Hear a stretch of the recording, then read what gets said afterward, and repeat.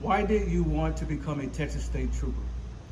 I wanted a career that challenged me both mentally and physically, which is exactly what I found through DPS.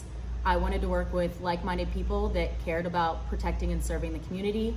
And I also wanted a career that I could see myself staying in for the long term, that had multiple different opportunities, whether I wanted to help enforce traffic laws, whether I wanted to get violent criminals off the street, or help prevent human trafficking.